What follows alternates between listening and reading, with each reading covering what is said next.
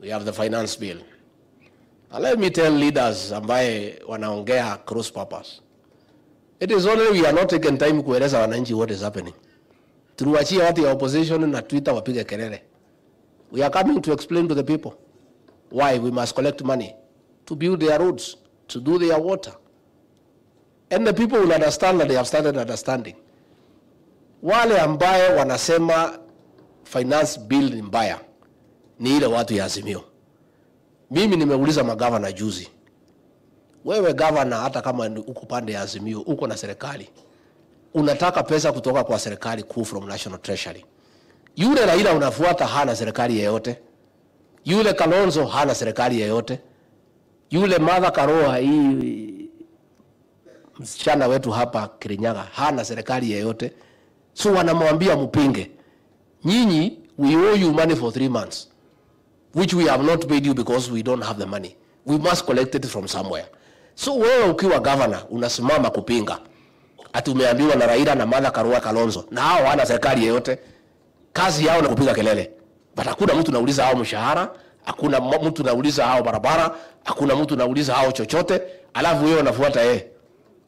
Sasa utafuata mtu ambaye hakuna mtu nadai yeye chochote. Na wewe uko na serikali. We owe these governors 94 billion, which they need to pay salaries, to build roads, to buy drugs in hospitals. If we don't collect this money, and the law says the money will be paid by Kenyans, that is the law. Tusipochukua hiyo pesa tutatolea nyinyi wapi? I am very happy that the leadership, especially of this region where we come from, is all aligned. Let us support the finance bill. Let us support the housing fund. Because watoto wetu tunasomesha, wanatoka kwa shule, hawana kazi. Mafundi wako wanashida pale kwa river, wanangoja. The whole housing thing has 2 components. The lesser component is getting houses for Kenyans to stop living in slums. That need is about 30%. But the whole component of housing, 70%, is to create employment for our young people so that they have work to do. Sasa wewe ukipinga na kwako constituency kumejaa vijana hawana kazi, tunataka kuwatafutia kazi, na hao vijana hakuna mtu anawaambia watakatwa chochote kwa sababu hana mshahara. So we are even telling wananchi hawa ya kawaida, don't bother about hii watu tunapiga kelele. Wewe hakuna mtu anakukata pesa kwa sababu huna kazi. Siku utapata kazi ndio utakatwa, so utapiga kelele wakati hiyo. But for now, siwacha tukutafutie kazi upate kukatwa. Si ndio? Yeah. It is the leaders who don't want to pay. Na lazima hii watu walipe, hii watu yote wako na suti hapa wamekaa hapa.